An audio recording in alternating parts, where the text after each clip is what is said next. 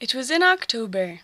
I was heading home for lunch, walking over the hill, when I encountered 45 girls in blue. There's only one class that brings the girls outside: agriculture. Each girl has a plot that she weeds and waters during and after school hours, coming to and from the tap outside of my house. Busy, but it's only the beginning. Time to till the soil. So what are you going to grow?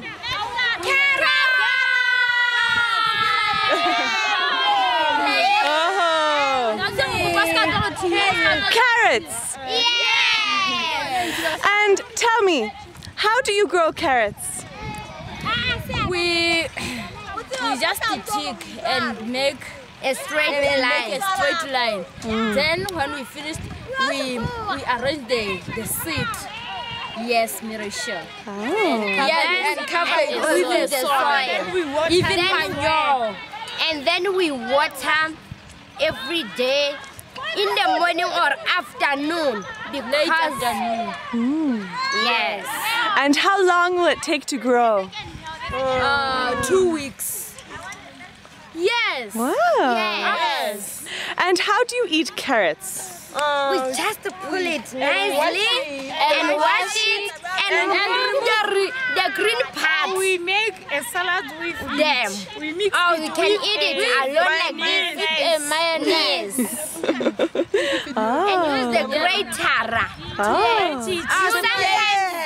sometimes it can be delicious.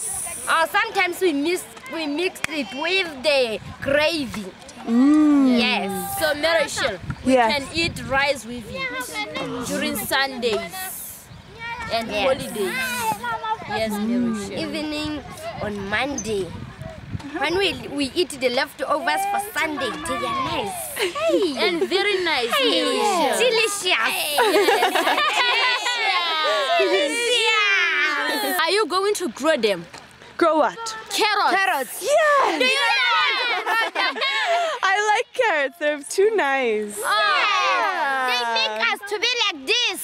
Wise. So that we can and see clever. properly. Oh. Yes, Mirisha. I see. Yes. At the end of the growing season, the vegetables will be collected and sold by the science department as a school fundraiser. The season is not yet over, so the girls continue to and from the tap, taking care of their plots.